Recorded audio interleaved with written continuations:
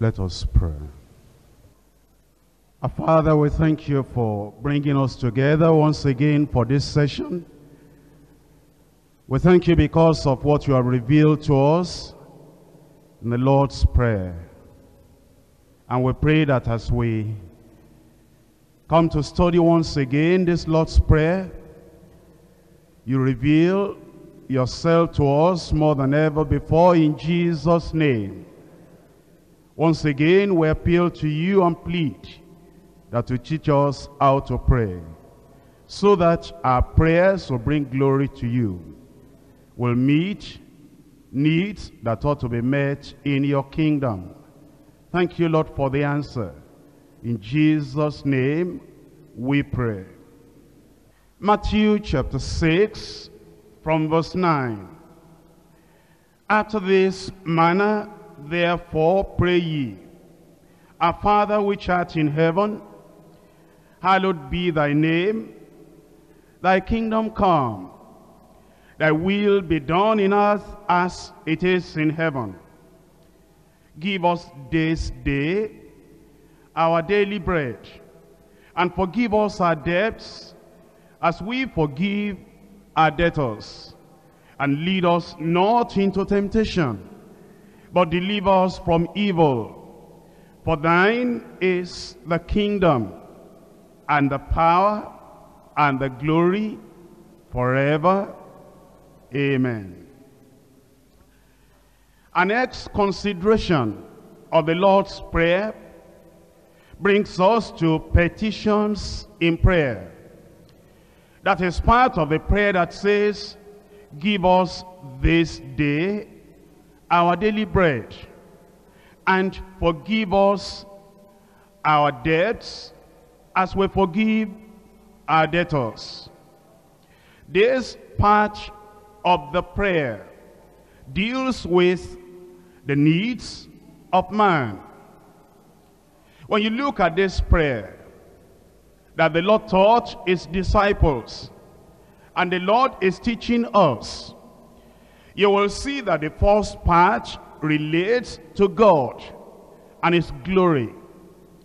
Then you will discover the second part relates to man and his needs. You will also see that, number one, God and his glory is given the first place. Then man and his need, the second place. And isn't that the arrangement that ought to be in our lives? First, God, and then man. First, the kingdom of God, and then the needs of man. If you look at this whole prayer very seriously, and you try to analyze, you'll find that there are three elements in the first section relating to God. You will also find that there are three elements in the second part relating to man. You will also find that the first three can be matched with the second three. Look at the first set of requests after introducing the prayer saying, Our Father which art in heaven. Then you have three elements following. One, hallowed be thy name. Two, thy kingdom come. Three, thy will be done in earth as it is in heaven. Those three elements deal with God and his glory. Come now to the second part. The second part of the prayer. That is making request unto the Lord for the needs of man. Three again. One, give us this day our daily bread. Two, forgive us our debts as we forgive our debtors. Three, lead us not into temptation, but deliver us from evil. These three, forming the second part of the requests, deal with man and his needs. Look at that again. When you think about the first three parts, or three elements, Our Father, which art in heaven.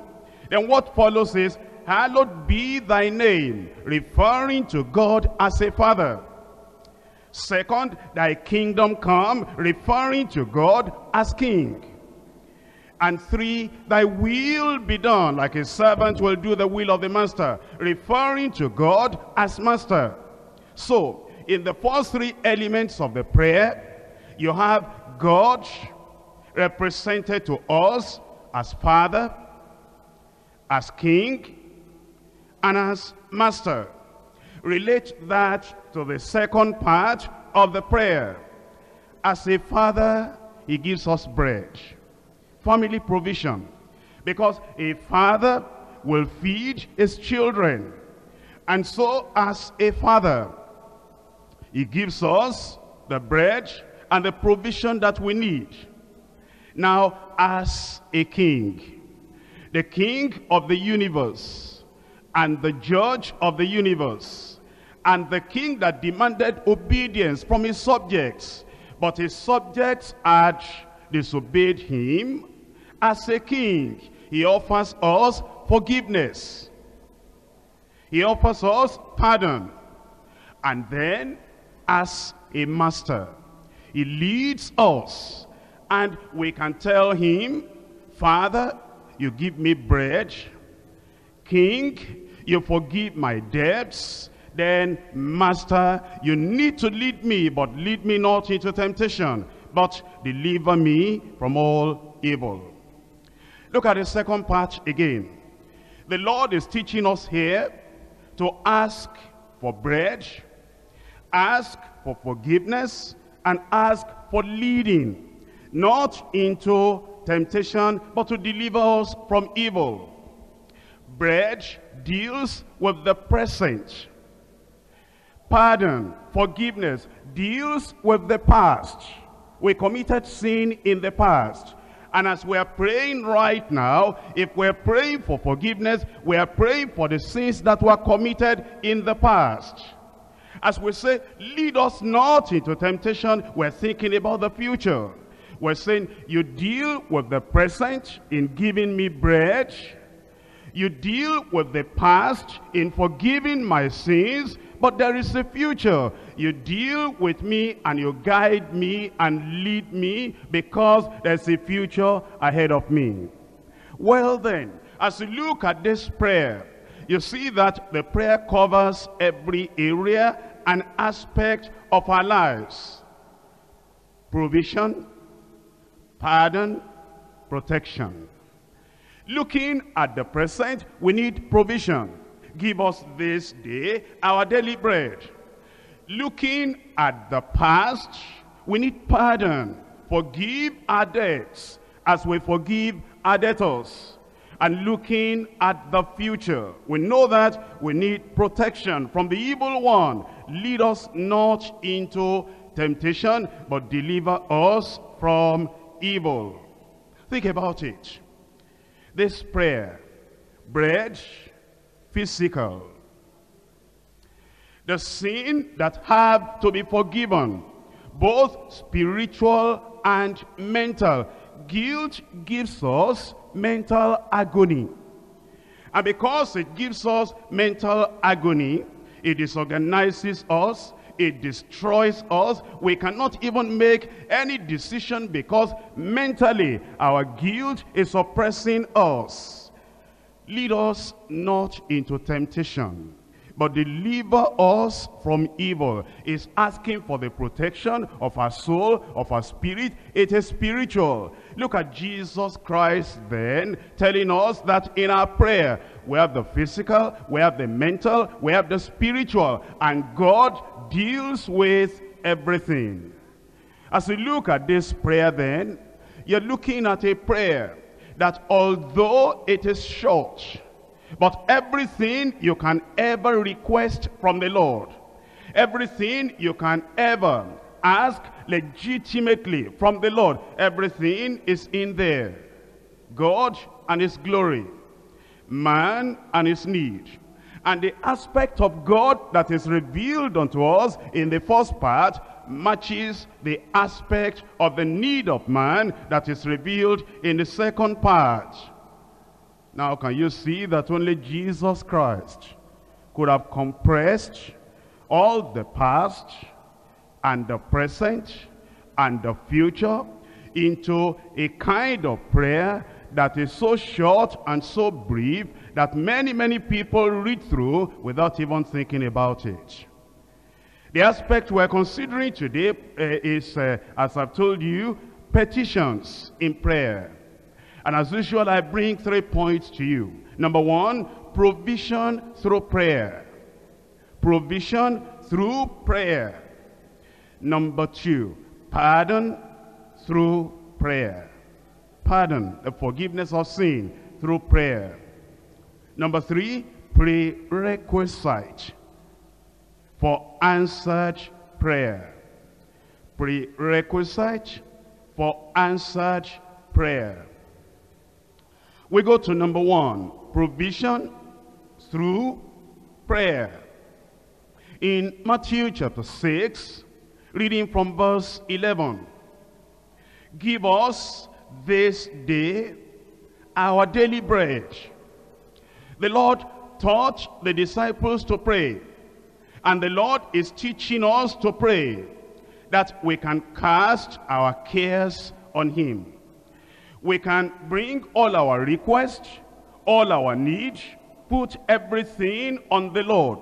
And we can confidently say unto the Lord, give us this day our daily bread.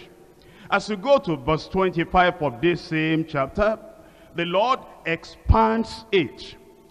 And he tells us very clearly that we should not take thought about what we're going to eat, with what we're going to be clothed, or what is it we need in life, because he has already taught us that we should tell the Lord to give us this day our daily bread.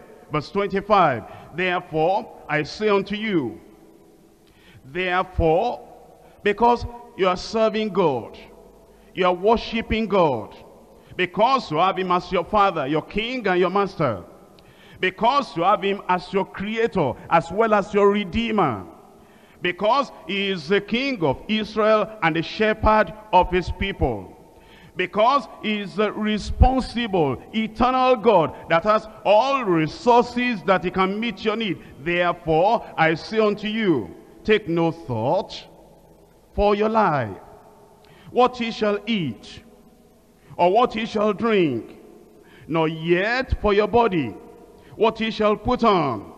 Is not the life more than the meat, and the body more than raiment? And in verse 32, verse 31, therefore take no thought, saying, what shall we eat? Don't say that. What shall we drink? Don't say that. Wherewithal shall we be clothed? Don't say that. Don't be anxious about the future. In verse 32, for after all these things do the Gentiles seek, for your heavenly Father knoweth that ye have need of all these things. There is no need in your life that the Lord does not know about. He knows. And because he knows, we have to depend upon him. In Psalm 33. Psalm 33, reading from verse 18. Behold, the eyes of the Lord, or the eye of the Lord, is upon them that fear him, upon them that hope in his mercy, to deliver their soul from death, and to keep them alive in famine. We don't need to run away from a country where we are evangelizing, doing missionary work, because there is famine there, or because there is drought, or because the economy of that country has gone down. We do not need to write to the headquarters saying, send me ticket, I want to come home, because there is famine in the country where I've been sent. Why? Because the Lord, his eye is upon them that fear him, upon them that hope in his mercy.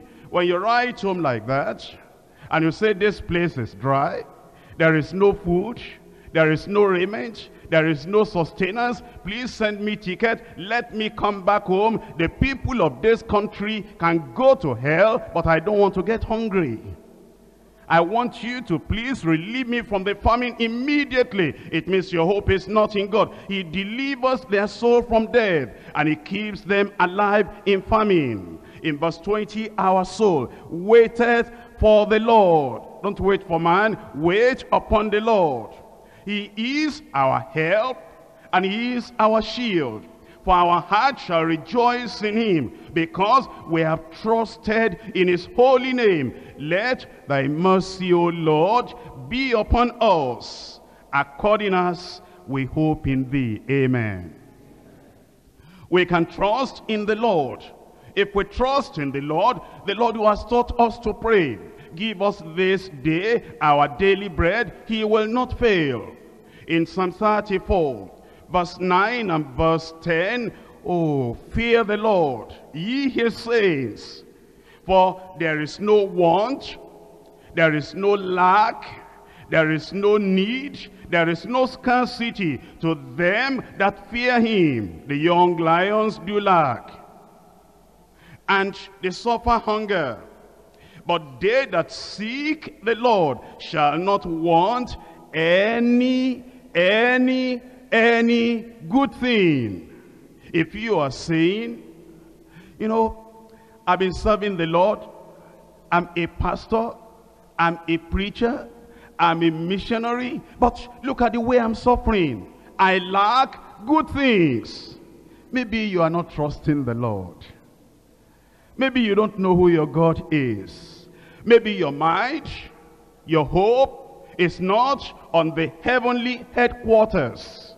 Maybe you are not as prayerful as you could. Elijah, it was at the time of the famine, and the Lord sent him to the waterside, to the brook, and he stayed there, and nobody to give him tithe and offering, and nobody to send any sustenance unto him, but the Lord fed him there. Why do we sing, has God changed? No, my God will never change, and yet we don't believe it. And then the Lord sent him to the widow's house, and when he sent him to the widow's house, you know, that was a prophet having only 2 members in his congregation. And those 2 members, one the widow and then the son. And when he got there, and the very first conversation they were going to have, he said, can you give me water there? And this was a good woman that even in that situation, expecting that death will come, will go and bring a cup of water. And then while going, our beloved prophet and teacher and the pastor, he said, as you are coming back, I've not taken something today. Give me there a morsel of bread in your hand. And the woman turned back and said, pastor, preacher, prophet, there is nothing. All we have now is that we will cook this single meal, eat it, and die. But thank God for Elijah. Thank God for people that can trust the Lord. Nothing from Jerusalem, nothing from Damascus, nothing from Syria, nothing from Ahab, nothing from Obadiah, but here in this place where we are, the eye of the Lord is upon them that fear him, upon them that hope in his mercy. He will deliver them from death. He will feed them in the famine. Elijah said, go and do as I have said. Pharaoh did just like that. And the Lord began, as they took it, the Lord replaced it. As they took it, the Lord replaced it. Why don't you trust the Lord? Has God changed? He says, I am God, I change not. And Jesus Christ said, when there were 5,000 people with those 5 loaves and 2 fishes, how many baskets did you have left? And he said 12. With the 4,000 and the 7 loaves, how many baskets do you have left? They said, how is it? I was talking about bread when I was warning you the leaven of the Pharisees. If we have faith in God, we will not die. Verse 10, Psalm 34 verse 10, the young lions do lack and suffer hunger, but they that seek the Lord, they don't seek money, they seek the Lord. They don't seek after the rich people, they seek the Lord. They don't seek favor with men at the expense of righteousness, they seek the Lord. They that seek the Lord shall not lack any good thing. That's the promise of God. And I believe that that promise will be fulfilled in every one of our lives in Jesus' name. God cares that man's needs be met. Those needs may be physical, material, or spiritual. God cares that those needs are met. He is concerned with the fact that we need food to eat and clothes to wear and a place for shelter, a place to rest. Let me come back to Matthew chapter 6. Matthew chapter 6, and let's just look at this verse 11. Give us this day our daily bread. Let's talk briefly about 5 things there. Number 1, the substance. Number 2, the source. Number 3, the supplication. Number 4, the seekers. Number 5, the schedule. The substance, bread. Give us this day our daily bread.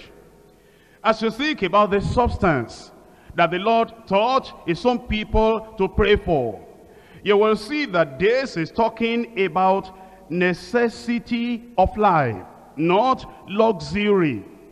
Do you know there are people that are looking for luxury in life, and yet they have not got necessity of life? There are people that cannot eat 3 square meals, people of the world. They're looking for vehicle to ride. There are some people that do not have a good accommodation to live in. They're looking for going in aeroplane every time they move from one place to the other. But you see, the Lord taught us to pray. Give us this day our daily bread. It's talking about necessity.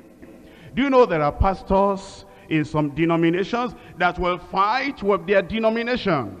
Not on the basis of not having necessity, not that they don't have food, not that they don't have moderate clothing, not that they don't have moderate education for their children, but because their denomination will not give them luxuries. Therefore, they bolt out. They say, I am looking for a place where I can get this and that.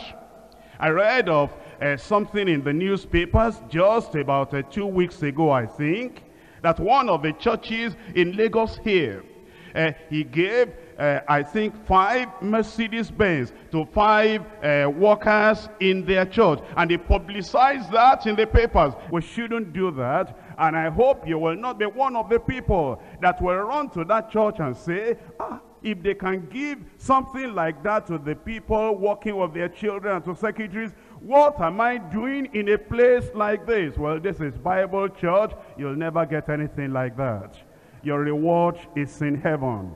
If you get all your reward here on earth, what are you going to get when we get over there? You might ride a Mercedes here, over there you may never get a bicycle. And so Jesus Christ, when he talked about the substance we're to pray for in our prayer, he talked about necessity. Look at Proverbs chapter 30. Proverbs chapter 30.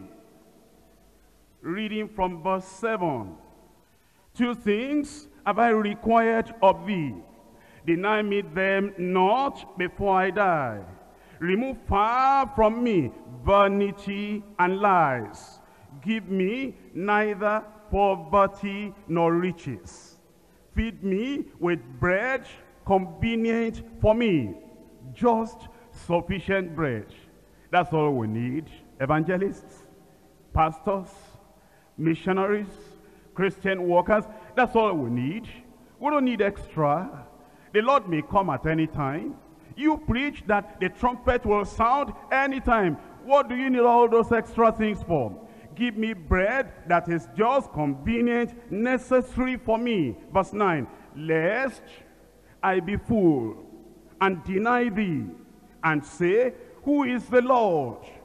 That's what riches does. It makes you to pray less. It makes you to depend upon God less.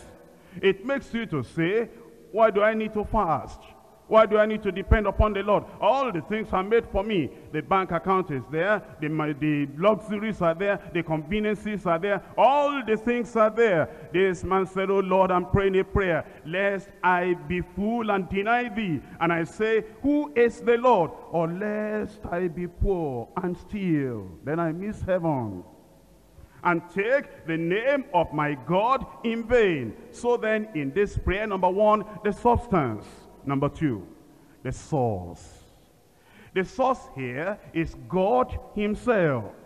The Lord is telling us to pray, our Father which art in heaven. And it is to that Father in heaven we are saying, give us this day, our Father, our God, the one who brought us here into the world, the one who has redeemed us, give us this day our daily bread. We are praying to God as our source. Our Heavenly Father is the provider, the source of every provision. Now, I need to tell you this. At the headquarters church here, we do not plan our programs because of what we have. We plan our programs because of what he has. Whenever we're going to plan a retreat, we do not say, is there money to plan the retreat and to make us be able to have the retreat successfully? We don't ask that question. We know that the retreat must be held. But there is no money, no problem. Our source is inexhaustible.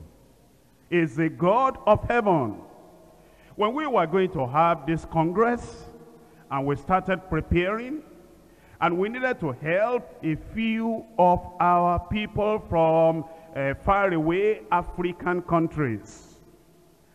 We looked at all that we had, and we looked at all the things that had to be done at this IBTC. We looked at what we needed for the section over there, the auditorium we're trying to complete, and for other things, and for food and the various things we will need. And then the church secretary came to me and he said, sir, look at this. Then on one side he put all that we will need. And then on the other side he put all that we have. You know what we discovered? What we have was about half of what we need. That is what the headquarters church has in account, in everything. When you rake everything together, what we had was about half of what we need for the Congress alone. Not to talk of what we will need after the 8th of January when you have gone home. And then he said, sir, what are we going to do? I said, keep on contacting the people to come. Keep on telling them the date is fixed. Everybody should be here. How about this? I said, don't worry about that. How about this? I said, don't worry about that. How about this? I said, God will provide. Don't worry about that. God is our source. When you come here and you see all these things that are here, then you are saying, before I go, I must see the GS, and they must give me this and give me this. Who do I go to? When we have only half of what we need, I don't stop our programs because of that. We don't stop our retreats. We don't stop our congress. I remember 1982. We were to have our retreat, December retreat. And in Lagos at that time, we had 2,000 naira. And we wanted people from all over Nigeria, from Ghana, from other places too. And I saw that we had only 2,000. The 2,000 will not even be able to buy food to feed the people, not to talk of electricity and all the various things. But thank God, God is our source. And if God is your source, you will not stop evangelism because there's no money. You will not stop missionary work because there's nothing coming from Lagos. I just depended upon the Lord. And I was taking the time to prepare my messages. And eventually, on the day we are going to have the retreat, some of our people from the north bought cows and brought it down. Other people bought rice. Other people bought other things. Do you know that in that retreat, we had about 70,000 people at the December retreat that time? All in this place. There was no building at that time. Oh, if there's building, will you see it? Praise the Lord. If there is no building, praise the Lord. You see you now. I said, if there's no building, praise the Lord. And there was no building at that time, and we had the retreat. And after the retreat, I don't think we took special offerings every meeting day. Since we began this Congress, did we take any offering? Oh, not because there is money here. Not because we have surplus. We don't have enough. And yet, we won't tell you our need. I'm just telling you, I'm not telling you to come and give anything to me or give anything to Headquarters Church. I'm just telling you so that you will know that we look up to God, and I want you to look up to God. If we will look up to God, the Lord will supply our need. The need of the church, the need of the work, the need of the ministry, the need of the family. In Philippians chapter 4. Philippians chapter 4. Reading from verse 19. Philippians 4:19. But my God shall supply all your need according to his riches in glory by Christ Jesus. Is that possible? Can that be fulfilled? Well, the problem is that we read that, and what we read is different from what we believe. We read, my God shall supply your need according to his riches in glory by Christ Jesus. But really what we have in mind is that my God will supply your need according to his riches in Jerusalem by the general superintendent. That's the way we think. But you see, when you read about it and you believe God, like George Muller believed the Lord, and all the needs of the orphanage that he had, everything was fulfilled because it trusted in the Lord. We can trust the Lord. And we're going to keep on trusting the Lord. Number one is the substance. Number two is the source. Number three is the supplication. Give us this day. This is asking the Lord that we have a need and we want him to give us. It means we are asking. We are asking. It's very important that we will pray and we will ask the Lord. Do you know, here is what I discovered to be a contradiction. A serious contradiction in the lives of many people who say that they are ministers of the gospel or they are children of God. The contradiction is this: they are so ignorant of the Bible, they count it as spirituality, that they never pray for any physical need. And they will tell you, I never pray that God will give us money to do the work in the church. They will tell you, I never pray, I never ask God that God will give us all that we need to handle the work. Now, when they say that, they are acting spiritual. But these people who don't ask God, they ask man. They don't ask God, but they ask man. They say, you see me now, I ate only once yesterday, and I'm your pastor. That cloth you see on my child, that's the only cloth he has. And your children are changing clothes. I see you bringing your children to church. That one I have on my child, that is the only one he has. And I'm your pastor. Well, God will reward you people. The way you are treating me and dealing with me. Why don't you go and ask God? They don't ask God, they ask man. They will pester man. They will trouble man.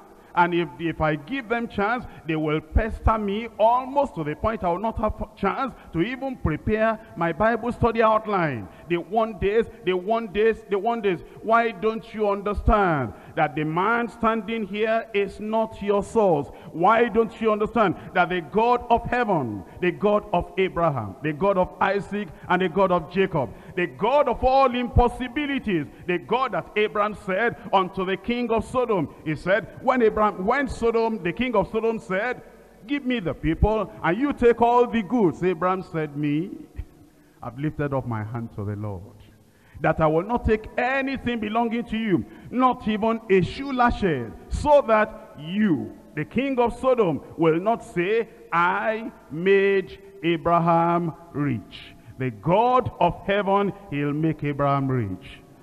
Are you of the seed of Abraham? Then walk in the faith of Abraham.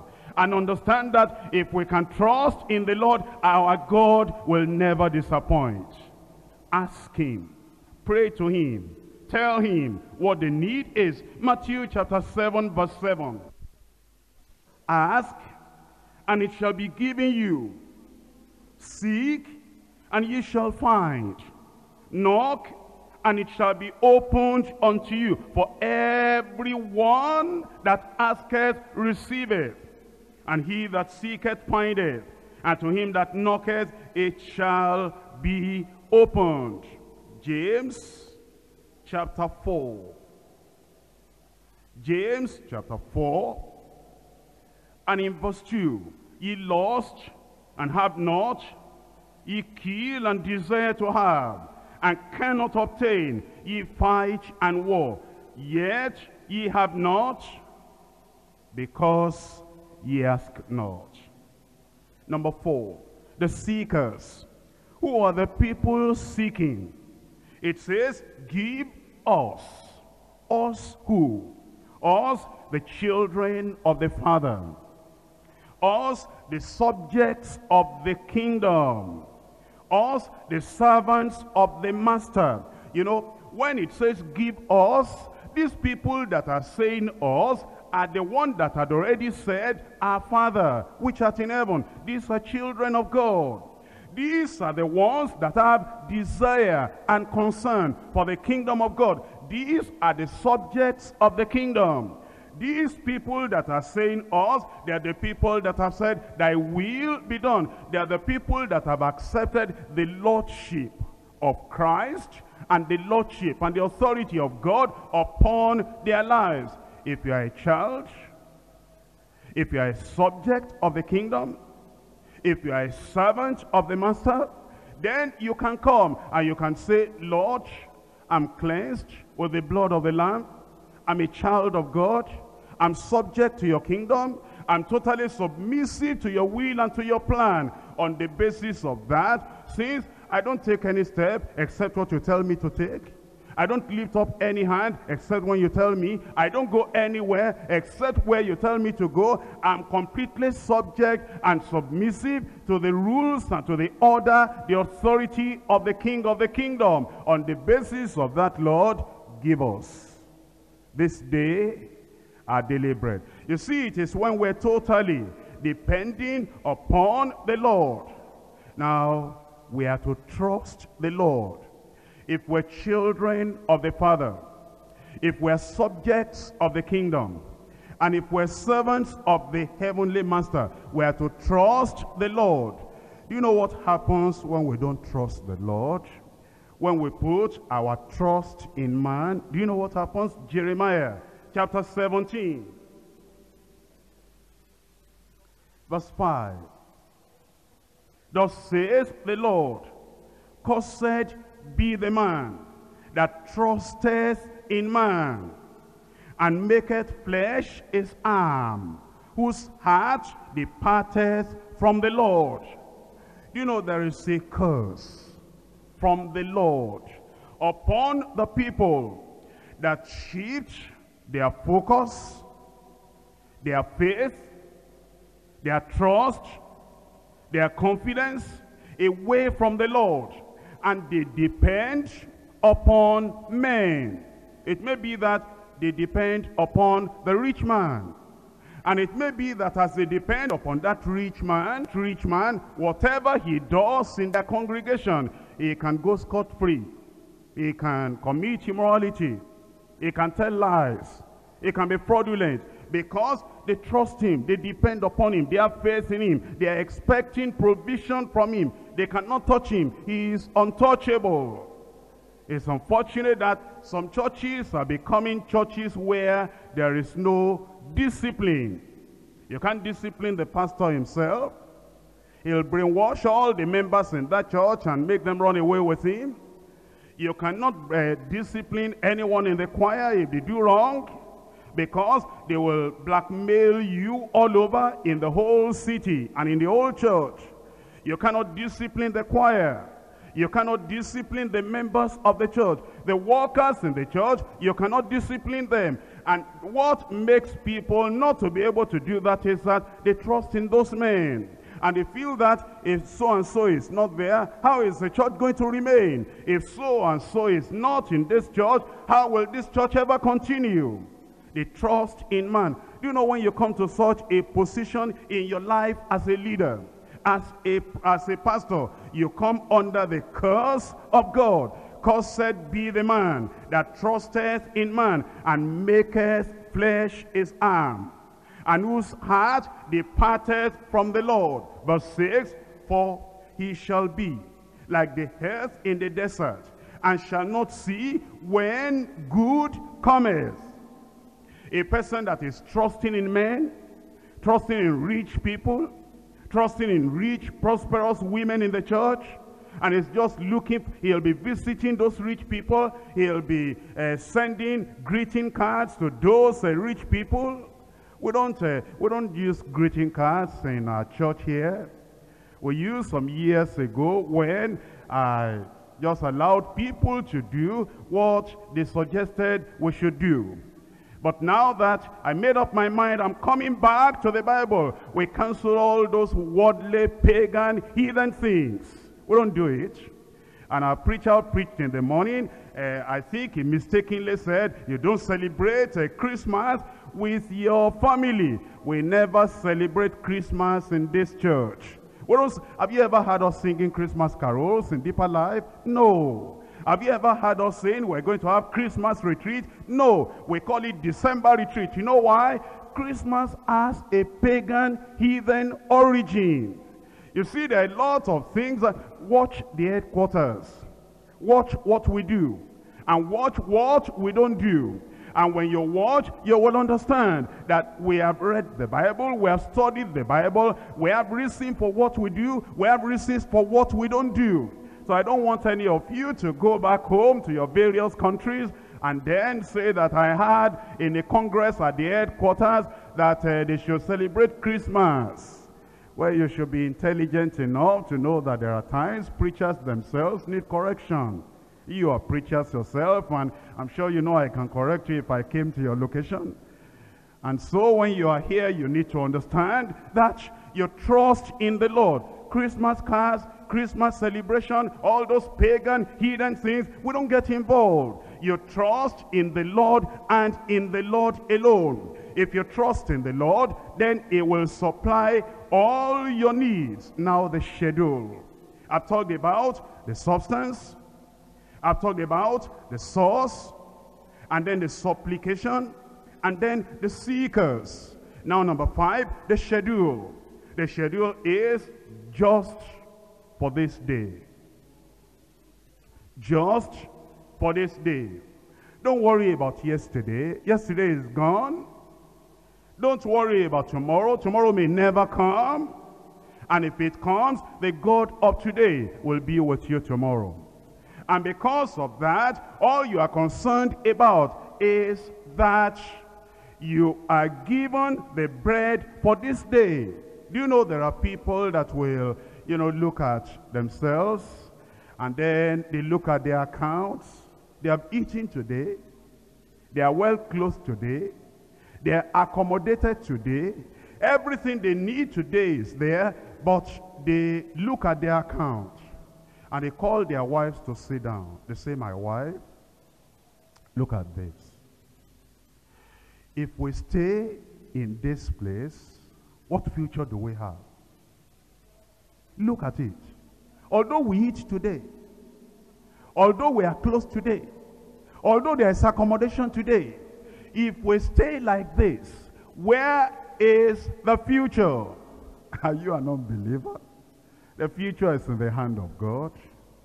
The God of yesteryears, the God of yesterday, the God who saw us through from the time we came into the kingdom until this day. Is he not able to take care of tomorrow? All that the Lord said we should pray for is the bread for today. That's the schedule. Don't be unbelieving. Have faith in God. Will God die by tomorrow? Will resources dry up in heaven by tomorrow?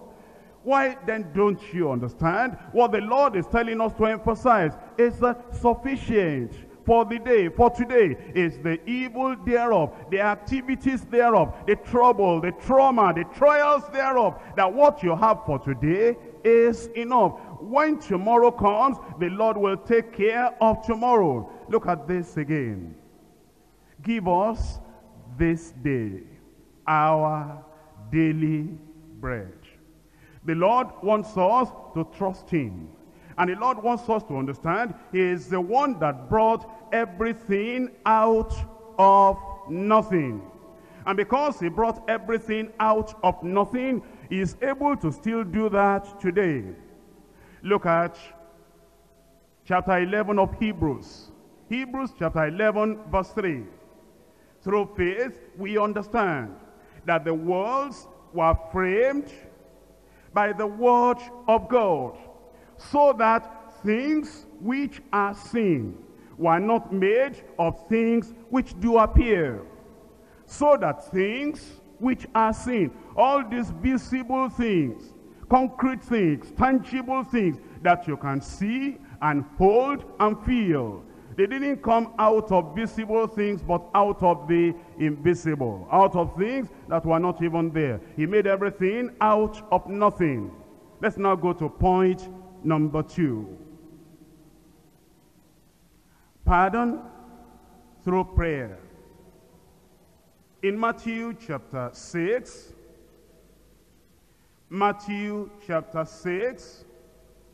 reading from verse 12.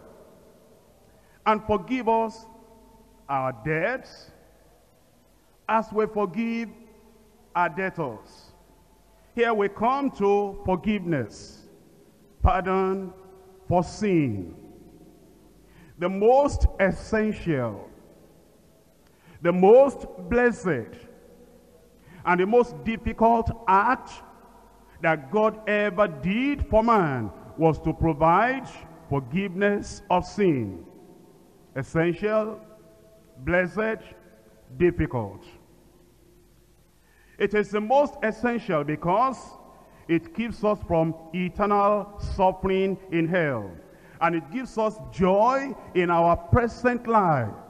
That's why it is the most essential thing that God does for man. It is the most blessed because it introduces us into fellowship with God, and it secures a place in heaven for us. It is the most difficult because it cost the Son of God his very life on the cross to provide that forgiveness for us. Forgiveness of sins, therefore, is man's deepest spiritual need. And the Lord has promised that if you are a sinner and you confess the sin unto the Lord, you forsake them, depending on the death sacrifice of Jesus on the cross of Calvary, that he will forgive.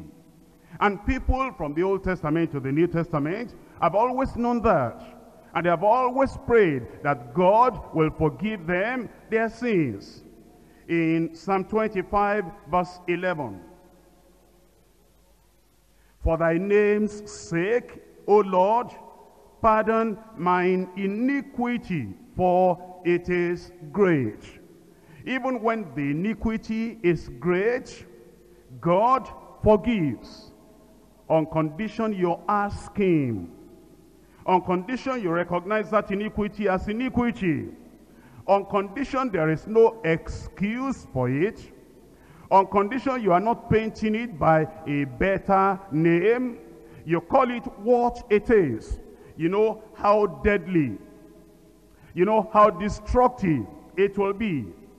And you go to the Lord with a burden and with godly fear in you, knowing that except that sin is taken away, you'll be forever lost and you'll burn in the lake of fire. With that agony and anguish and sorrow of heart, repenting and turning away from that sin, hating it, even hating yourself for doing it before, you go to the Lord in prayer and you tell him, oh Lord, pardon mine iniquity. You don't shift blame on your wife. It's my wife that made me do it. When my wife was not available, when I would say, let us do this, and she would say, I am weak now. I want to sleep now. I am tired now. I can't do anything now. And that's why she was the one that pushed me out to go and commit immorality. If you talk like that, you'll never be forgiven. You'll spend eternity in hell. If you steal, you go to God in prayer with the guilt upon you. You don't say, they didn't pay me for 3 months in our place of work, and our church members did not give me money. What was I to do? Am I going to just suffer and starve myself and die? It's better to be hungry and die in hunger and go to heaven than to go and steal and go to hell. You don't put blame on anyone when you have sinned. And you don't excuse your sin. You don't say, they are talking that I did this bad thing, I did this bad thing. That's the problem with our church. All the good things I've been doing for all these 20 years and 30 years, they will not talk about that. The little adultery I committed now, this is the only sin I've committed since I came to this church for the past 20 years. That's the one they are talking about now. If you talk like that, you'll never receive forgiveness.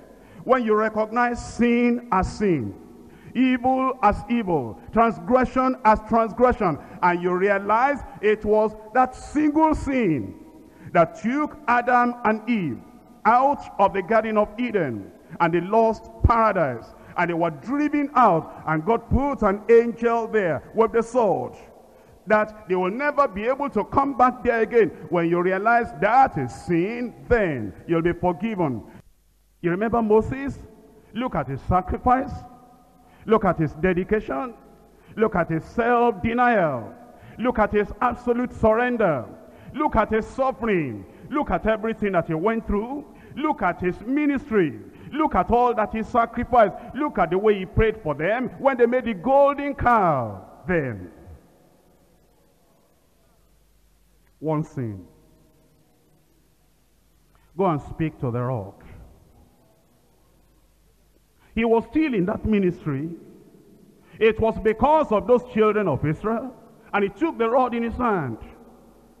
And he came before that rock. And he said, ye rebels, shall we bring water? They are bringing it now. They are the one doing it now. It's by their power now. Shall we bring water out of the rock for you? Then he struck the rock. He didn't steal.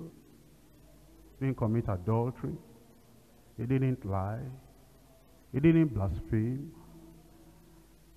He didn't beat anybody. He didn't slap anybody. Are there not pastors here that beat their wives? And they're still pastors? He didn't beat anybody. He struck the rock. Water came out. Miracle. You want miracle? You can stay in that miracle and go to hell. Miracle. The water came out. You know how many people drank? The miracles you have performed, how many people benefited? 10 people, 20 people, 100 people. We're talking about 3 million people that drank miracle water. After they finished drinking, God said, Moses, we need to talk together. Yes, Lord. You didn't sanctify me before the people. You didn't honor me. Our Father, which art in heaven, hallowed be thy name. Hallow the name of God. Be careful. You didn't sanctify me, hallow my name, honor me before the people. Moses, the promise I gave you before, that you will lead these children of Israel to the land of Canaan, I withdraw that promise. I cancel it. You will not get there. Moses could pray. You talk about prayer. Are we praying here? And Moses began to pray. We're talking about a man that prayed and removed the judgment of God away from a whole nation. It came to his turn, and he prayed. And let me tell you, friends, others didn't pray for him. You know, church, the work of the ministry is difficult. The pastor prays for people, and he leads people up. But let something happen to him, and see who will pray. They say, did you hear? I am strong. I am strong. It has come to his turn. Only gossip. Nobody prayed.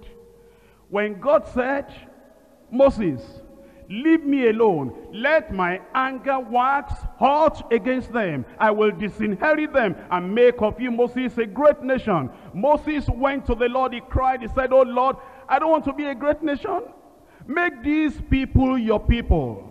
Let us know that you are still with us. He prayed. He said, God, if you do that, the Egyptians, they will say, because you do not have the power to lead them into the land, that is why you destroy them. He prayed, he prayed, he prayed, and God said, Moses, I changed my mind. Tell them, I will go with them. But warn them, they are stiff-necked. Moses, if it were not you, I would have destroyed them, but tell them, I pardon them. But when it came to Moses, who prayed for him? And God called Moses and he said, Moses, you will not get there. And Moses prayed. God said, keep quiet. And Moses prayed again. God said, keep quiet. And Moses prayed again. He fasted. And God said, don't speak about that matter again. All I can do for you, come up to the mountain here. And he climbed up the mountain. He said, you see the land so near, so far. And he died there. Sin, you play with sin. You think that preaching will cover sin, working miracle will cover sin, doing crusade will cover sin. You think that all you are doing, jumping up and jumping down. Who cannot jump? Judas can jump. Demas can jump more than you are jumping. We're talking about getting serious with God and knowing that if there is a single sin in your life, you cover all, because Jesus does not know. Other people that know will not talk about it. You'll be lost forever. We'll be there together. We'll see. We'll examine. Oh, by the grace of God, I'll be up there. And you guess what I will do? For the first, who knows? Wonderful God. Who knows? For the first 100, 1,000 years, I'll be going from mansion to mansion. I said, who is here? I'll say, where are these deeper life people? I'll say, where is so-and-so? I'll ask the Lord. I'm telling you, I'll ask the Lord. I'll say, where is that miracle worker? Where is that missionary? Where is that state overseer? And you think everybody will be there? I don't know. I don't know. Depending on your attitude to sin. If you don't deal with the sin here, if you are covering it up, if you are thinking, once they don't know, once they don't discipline me, you will escape the discipline here. There is an eternal discipline. It's forever and ever. And it will be burning and burning in the lake of fire. That is why it is necessary that you will take the prayer that Jesus taught us to pray. You'll take it seriously. And if there is sin in your life, you will go to God. I'm not talking about raising up hand. I'm not talking about this 5-minute prayer we pray. I'm not talking about God is good, God is loving, God is a very good person, is charming, is this and that. You know, he loves everybody. He doesn't want anybody to perish. Oh yes, he doesn't want them to perish, but they perish. And therefore, if you want forgiveness now, raise up your hand, and with no tear, with no agony, with no sorrow, with no remorse, with no regret, you just smile and raise up your hand. God, I'm here too. I want forgiveness. Jesus died for me on the cross of Calvary, and I'm one of the people. You know me, I am weak, I am not strong at all. It is only this immorality that is private, troubling me. Oh God, I'm here, forgive me. You will not be forgiven. You pray for forgiveness laughing. You pray for forgiveness jesting. You pray for forgiveness without sorrow for sin, without repentance, without turning away from it, without agonizing. Don't you know that when Jesus was going to pray, the price of our redemption, don't you see the agony? Have you never heard of Gethsemane? Have you never heard of the sweat of blood? Have you never heard when he went to the cross and said, my God, why have you forsaken me? Have you never heard when he cried agonizing on the cross because of your sin? If he agonized like that, and then you come saying, oh God, I want forgiveness, many people are lost like that. And we deceive many people in our churches. Look at Deeper Life church of today. Sometimes I move around and I go to preach in a Deeper Life church, and I give a simple salvation message. And I say, if you know there is sin in your life and you need to have forgiveness of your sin, raise up your hand. I'm telling you, I've been in some churches, Deeper Life, where 90% will raise up their hands. In the choir, among the ushers, among everywhere, they don't know the seriousness of repenting and turning away from sin and calling upon the name of the Lord so they can be children of God. All they know is, I am Deeper Life. I am Deeper Life. There's no jewelry, but there's anger. There is no lipstick, but there's bitterness. There is scarf on the head, but there is envy, jealousy in the heart. Deeper Life. But when you take sin as serious, and you say, Lord, this is what sent the Lord to the cross of Calvary, and I need to deal with it. And there is no sin in the life of the preacher. There is no sin in the life of the members of the church. And then they can go out and witness to other people and tell them, repent ye and believe the gospel. Except you have repented yourself, what right do you have to tell any other person to repent? Wouldn't you then be a hypocritical preacher, telling others to do as I say, but not as I do? Therefore, if we're going to have forgiveness of sin, we must take sin serious and know that if that is the only prayer you pray in your life, and you pray that through, and you have the forgiveness, and you have the cleansing, you have the holiness of life, because without holiness no man shall see the Lord. And then when the trumpet shall sound, and the dead in Christ shall rise, then we which are alive, alive in Christ, alive in righteousness, alive in holiness, we which are alive shall be caught up together with them, and so shall we ever be with the Lord, because it does not yet appear what we shall be, but we know that when it shall appear, we shall see him, and we shall be like him. He that has this hope in him, he purifies himself even as God is pure, because except your righteousness shall exceed the righteousness of the scribes and the Pharisees, ye shall in no wise enter into the kingdom of God. Therefore I say unto you, be ye therefore perfect, as your Father which is in heaven is perfect. You want to live a righteous life. You want to deal with sin in your life. You want to know that by the grace of God, by the cleansing of the blood of the Lamb, there is no sin, there is no evil, not in your thoughts, not in your desires, not in your disposition, not in your tendencies, not in your nature, not in your character, not in your habit, not in anything that you do. There's no diplomacy, there's no duplicity, there is no hanky-panky, there's no backhanded kind of black diplomacy, but you are straightforward. You love the Lord. You love the word of the Lord. You have dealt with sin once and for all. And you have told the Lord, oh Lord, if that is the only blessing I have in my life, to be free from sin. To be free from sin. That I can just look up to the Lord and I can say, I praise the Lord, because the blood of his son Jesus Christ cleanses us from all unrighteousness. If that is all I can say, that I'm, by the grace of God, in the fear of the Lord, perfecting holiness, so that I know that if it shall appear at any time, sin is dealt with, sin is removed, sin is totally taken away, and the life is a beautiful life. The light is shining. The light is shining so that men around you will be able to see that, and they will glorify your Father which is in heaven. Now, when we pray this prayer, forgive us our debts as we forgive our debtors, why don't we look at 4 things there? Number 1, the problem.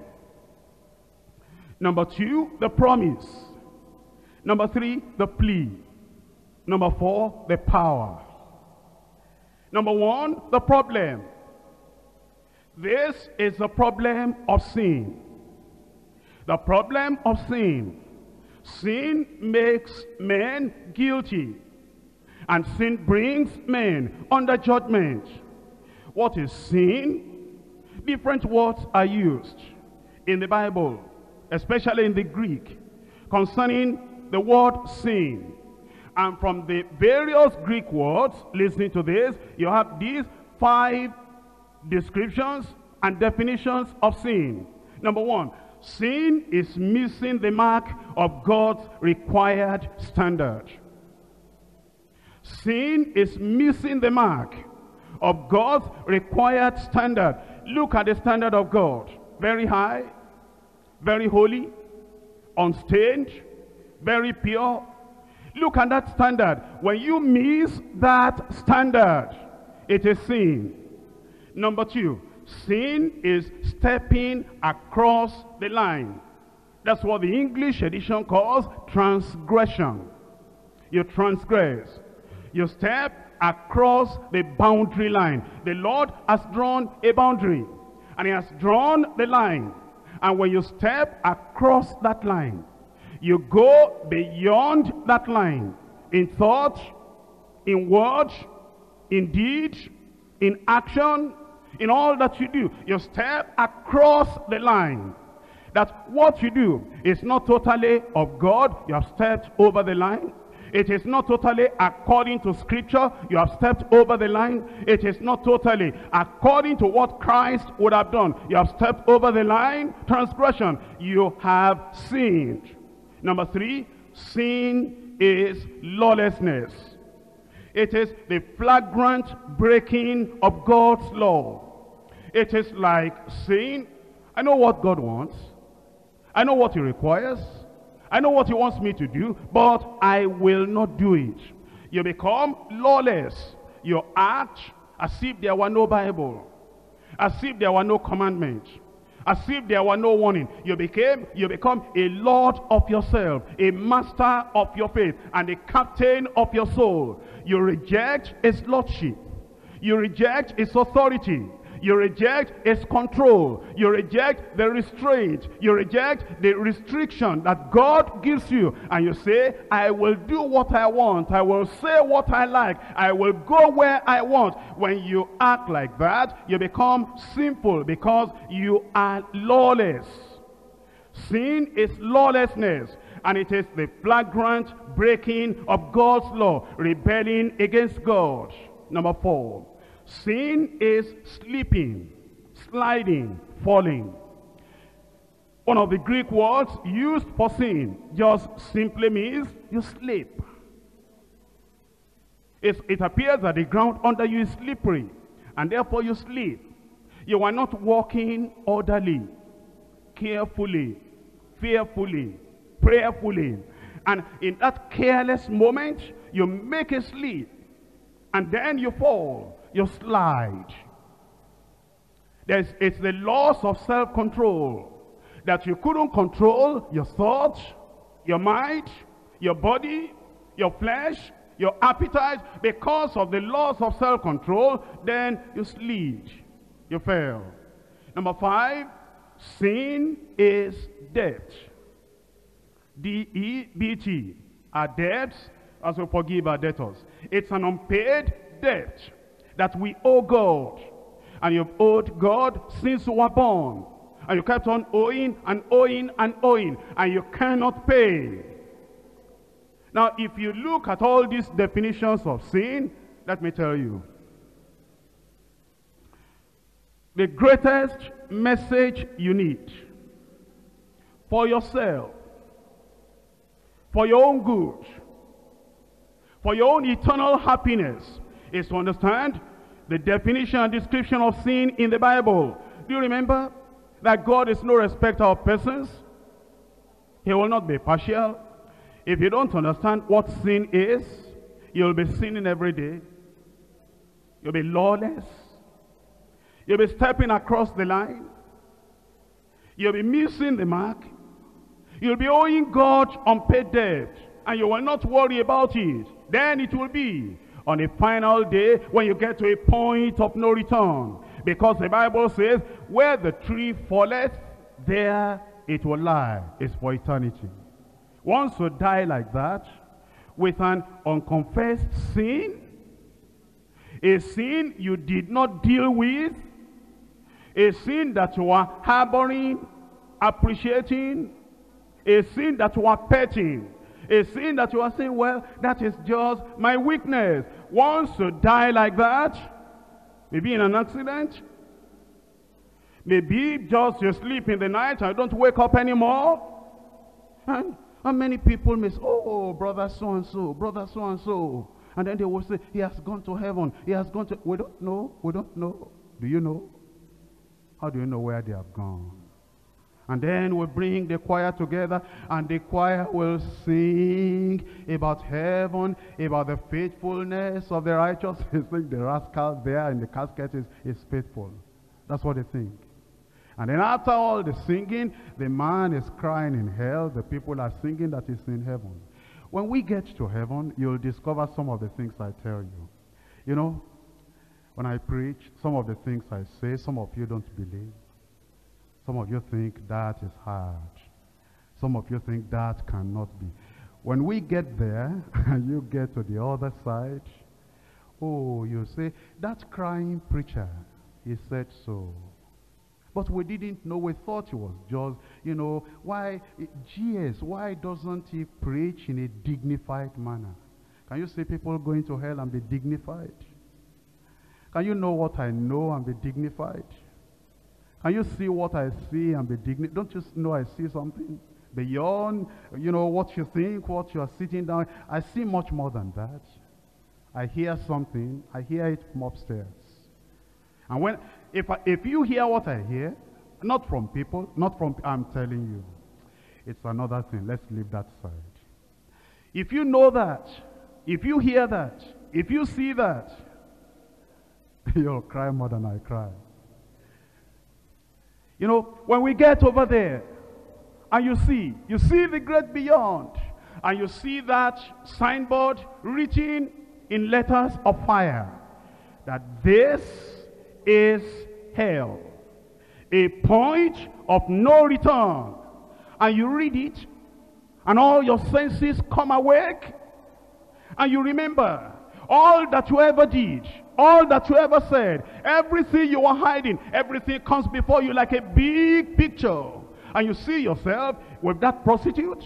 You see yourself with that alcohol. You see yourself with that stealing. You see everything in a big screen. And everybody can see. And then, as you are looking like this, your legs become weakened. And you are sinking and sinking and sinking. And the fires are getting nearer and getting nearer. And you are crying, oh God, oh Jesus, where are you? The day of redemption is gone. And then you drop in there. You might even call my name. And say, Father Abraham, or Father so-and-so. No help. No help. No relief. I might be able to talk to you. Who knows? I might say, January 94, you had a chance to make it right. But you refused. You jested. You discussed it. I know. You discussed it at the hostel. Is that how he preaches? Is that how he's emotional? Is that what they have been talking about? I thought that, you will remember, Oh, if all of us here this morning, if you could realize the prayer that Jesus taught us to pray, and you take it serious, when he says, forgive us our debts, as we forgive our debtors, if that is all this Congress can do for you. There are people that preach all their lives, and they don't have more than 6, 7 souls. Look at Noah, 120 years. Himself and the others only 8. What am I looking for? If all of you here, you are more than 8, if you are cleansed and washed, and you become innocent, and you become pure, and you hate sin, and you hate evil, and God looks at you like this, and you are snow white, no sin, no error, no evil. If that's all God does for me, what else am I looking for? Do I want to go to America to go and preach? If all of you here are saved and spotless and pure, God has blessed me. That's enough. You will do the rest.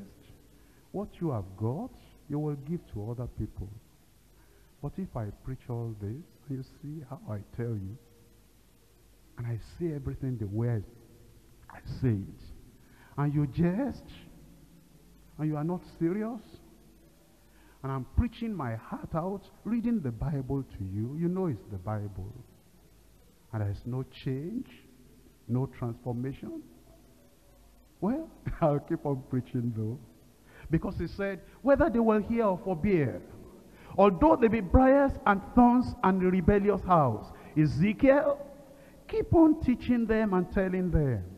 Then you would have saved yourself. Because when I say unto a righteous man, that thou shalt live, if that righteous man, if he goes to sin, all his righteousness I will no more remember. But because you did not want him, his blood will I require at your hand. But if you want him, if you speak to him, and he does not repent, he does not change, he continues his way, you have saved yourself. Well, by my saying it, by my preaching it, by my revealing it to you, I've saved myself. Now I can go and I can say, Lord, I told them, I wrote it in book, I put it in cassette, I put it in video. None of you can say you are ignorant. You know it. You know that sin will damn your soul. If you continue in sin, I've told you. I've read it to you. I've explained it to you.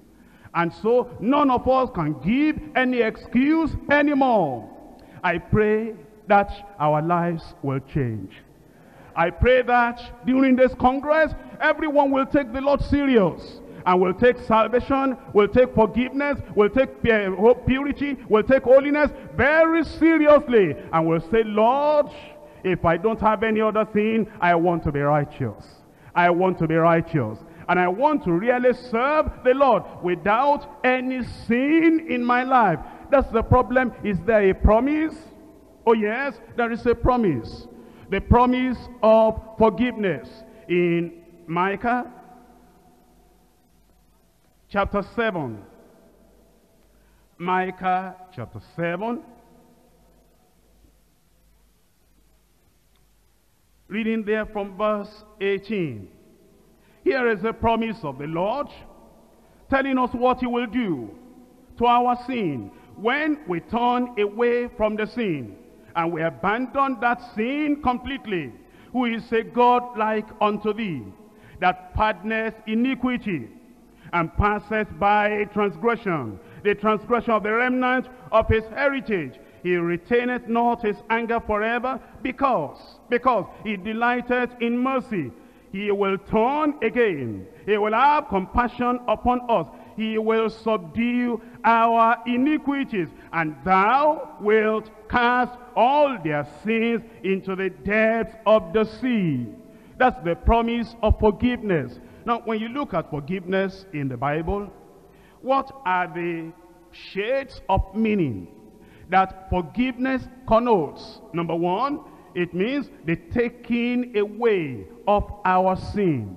God looks at all those things as real, tangible things, and then he takes them away. behold the Lamb of God that taketh away the sins of the whole world. Number 2, it is the covering of our sin from his sight. In Psalm 85, and in verse 2, thou hast forgiven the iniquity of thy people, thou hast covered all their sin. When God covers up all those things away from his side, that is forgiveness. Number 3, it is the blotting out of our sin. The blotting out, erasing them from the record he has written down. That is Isaiah chapter 43 and verse 25. Number 4, it is forgetting all our sins. That's Hebrews chapter 8 and verse 12. Their sins I will remember no more. Now, when we talk about forgiveness, there's something that the people who have been reading the Lord's Prayer have not understood for a long time. They said, but we children of God, we're forgiven already. We children of God, we already have the forgiveness of our sin. Why then are we saying that this is a prayer that believers can pray? Forgive us our debts as we forgive our debtors. The reason you say that perhaps is because you do not understand that there are 2 kinds of forgiveness. One is the initial forgiveness at the point of salvation given by the great judge of heaven. You came before the judge. You were condemned because of your guilt. And because of that condemnation, the soul that sinneth, it shall die. And right there, your substitute, your advocate, your Savior, the Lord Jesus Christ, he came to your rescue. And he said, Father, God, judge of the whole earth, I bear the punishment for him. I will suffer for him. Because of that, the justice of God is met already. And therefore, you go free. That forgiveness is the initial forgiveness. That forgiveness is the one given by the judge because of your sin bearer. But there's a second kind of forgiveness. We call this parental forgiveness. Parental forgiveness as in the family, between a father and the children.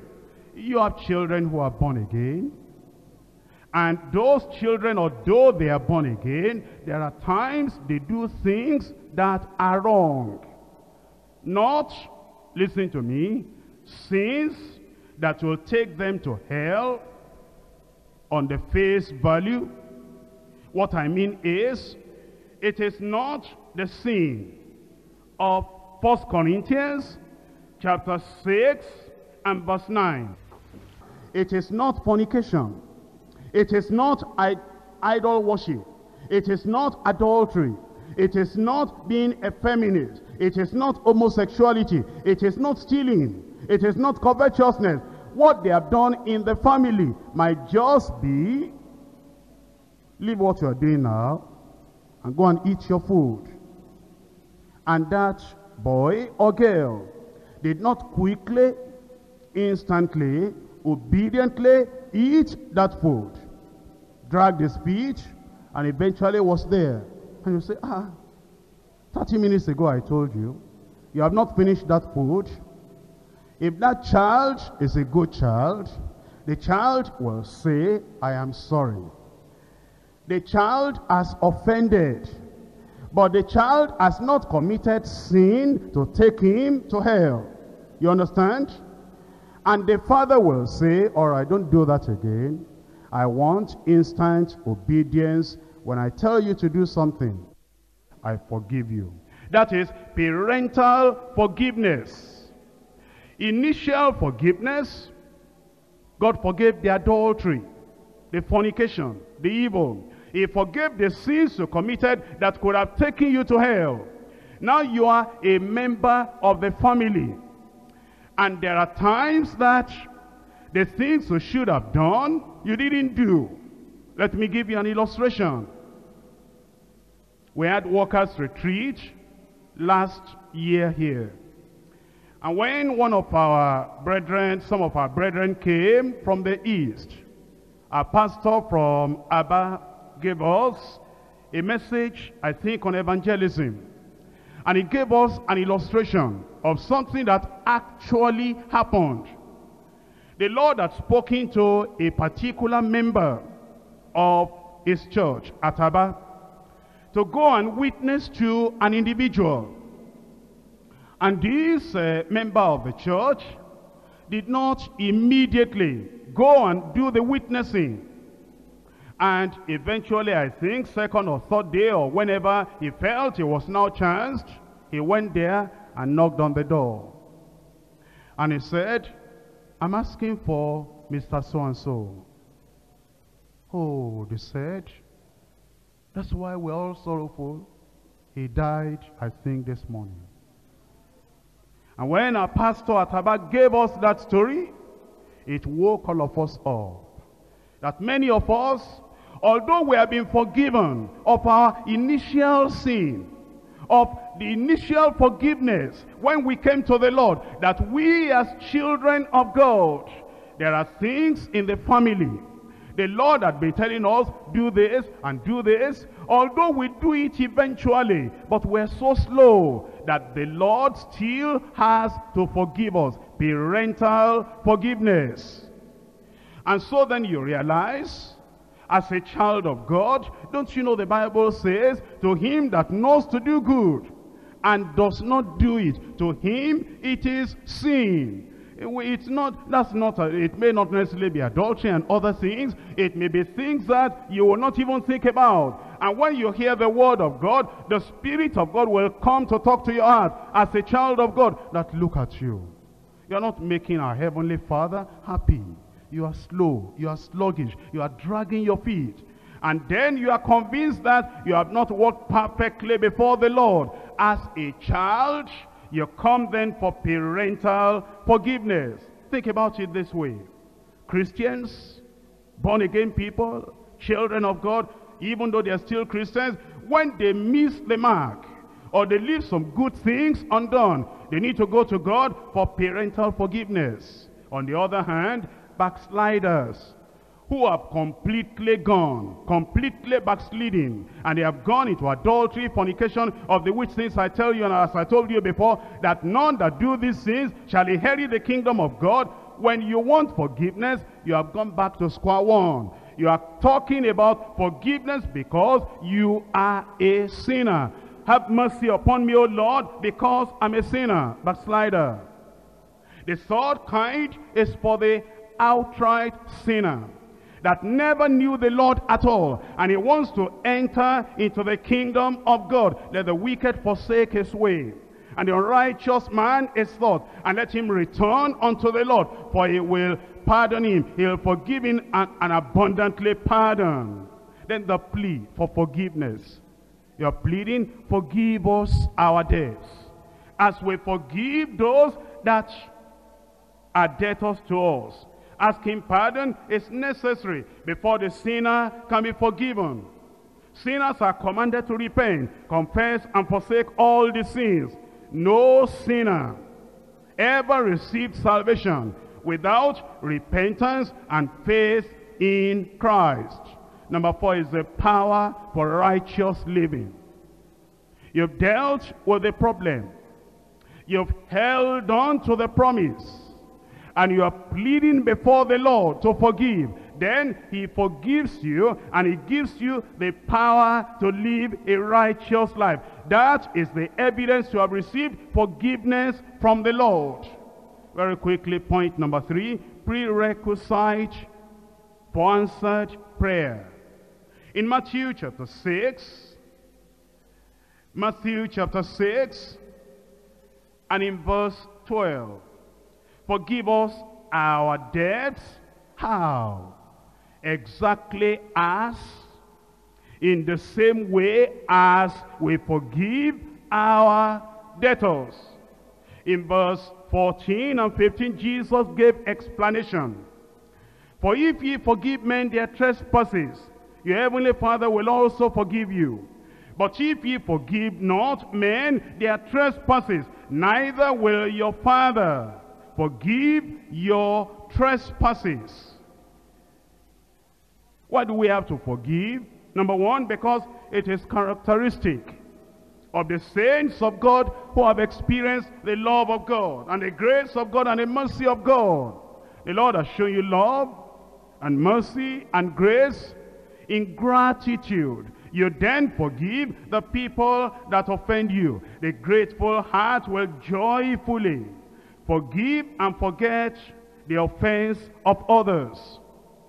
Not only that, we forgive because it follows the example of Christ. The severity of any offense against you cannot match what was forgiven by Christ himself. Not only that, if you forgive others, that grants you mercy, and it delivers you from divine chastisement. If you don't forgive, you won't get forgiven. We're to be merciful and we're to forgive promptly and fully, wholeheartedly and permanently, if we also want to be fully and completely forgiven by God. He who cannot forgive others breaks the bridge over which he himself must pass. Look at that bridge. Over that river.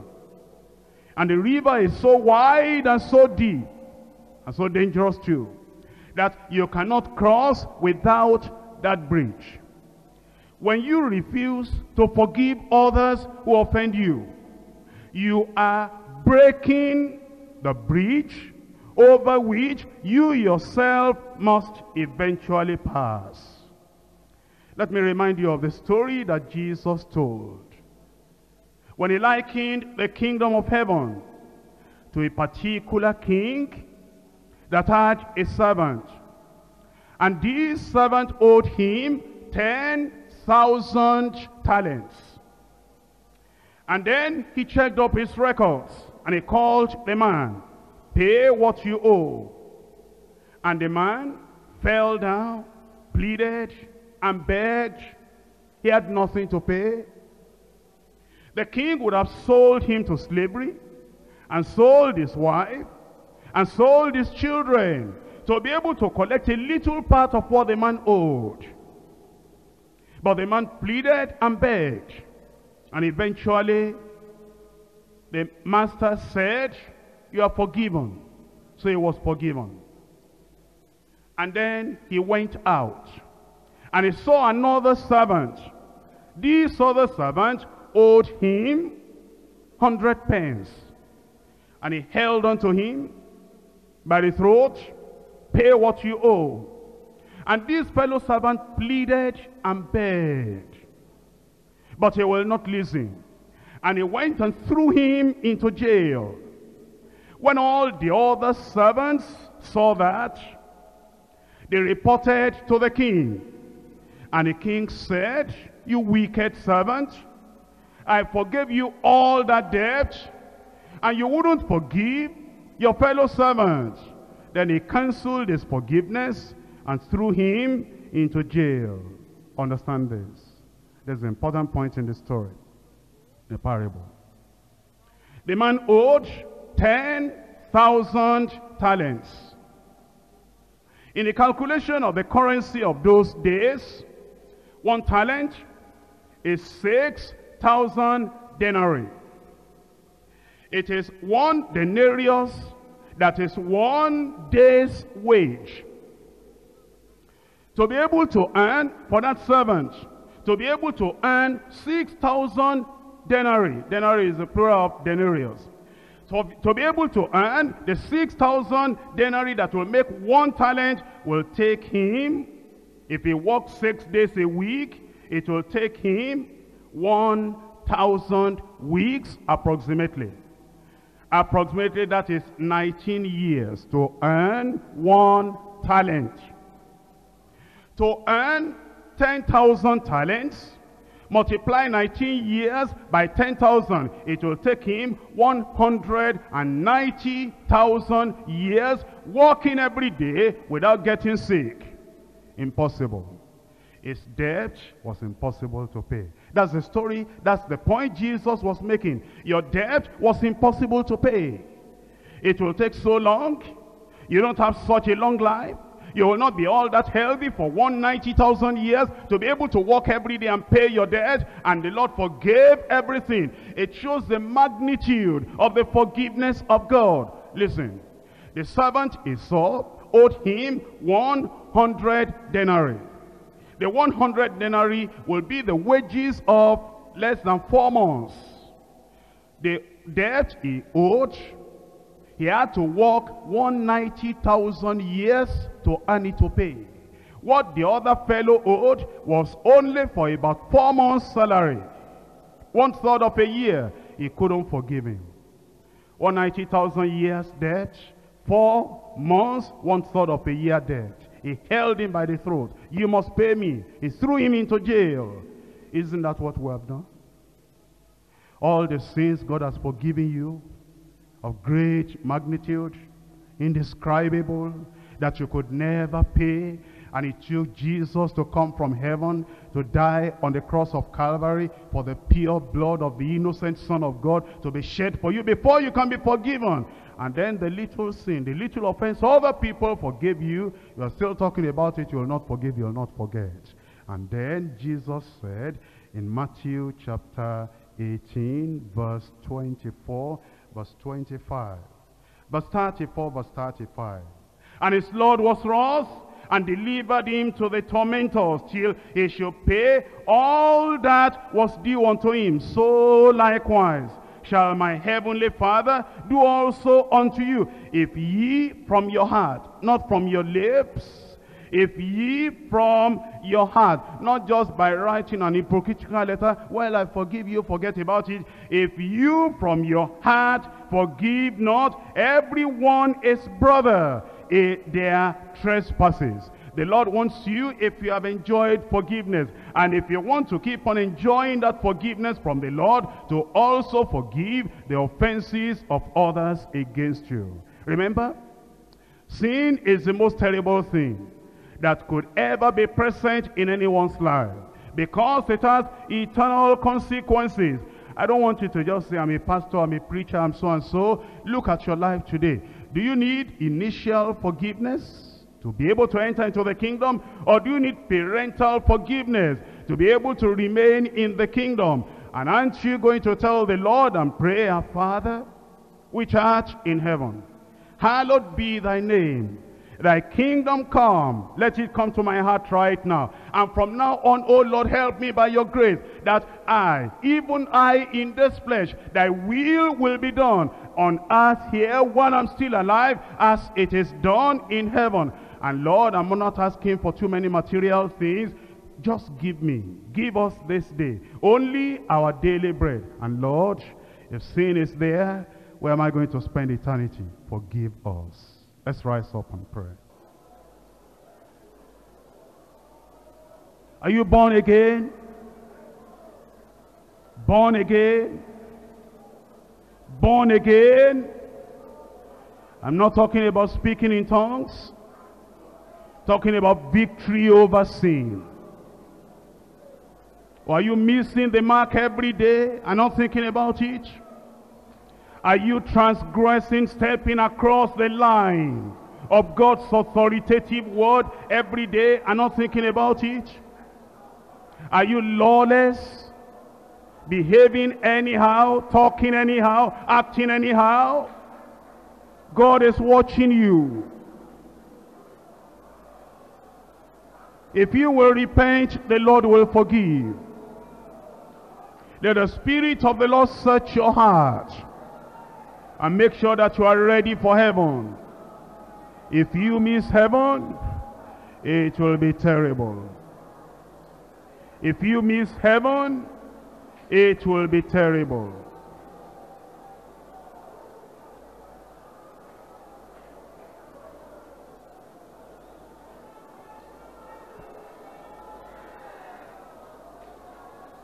Preaching will not cover up your sin. Working miracle, healing the sick will not cover up your sin. Paying tithes and giving money will not cover up your sin.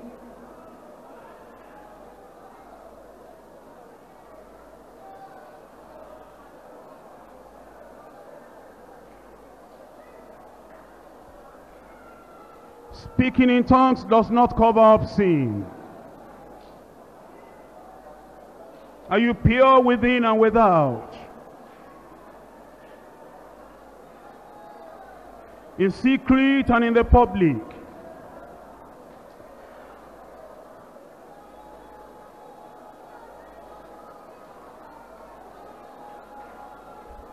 Pure in thought.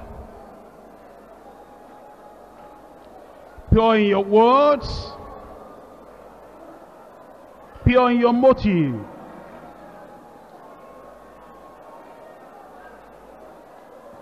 If you miss heaven, what will you do? If you miss heaven, what will you do? All the chance to repent would have gone. All the chance to come back and say, I'm sorry, would have gone. All the chance for restitution would have gone.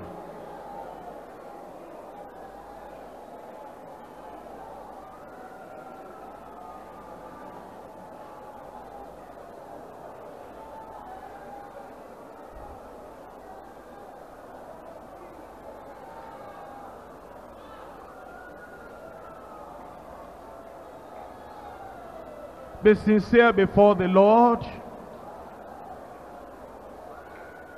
Don't let your position in the church keep you in sin. Don't deceive yourself. The soul that sinneth it shall die.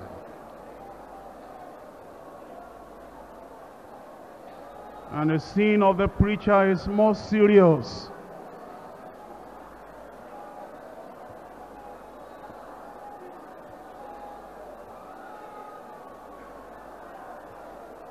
Don't sin against the light.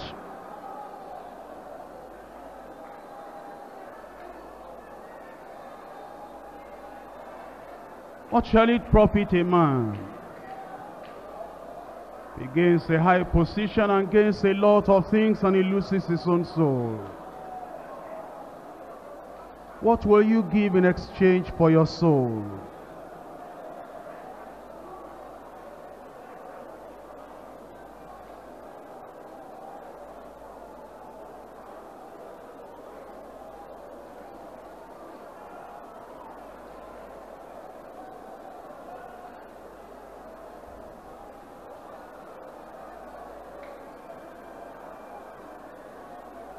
Should the trumpet sound now? Are you sure you are ready for heaven?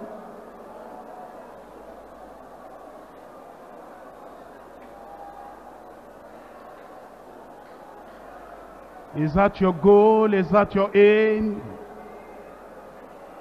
Is that your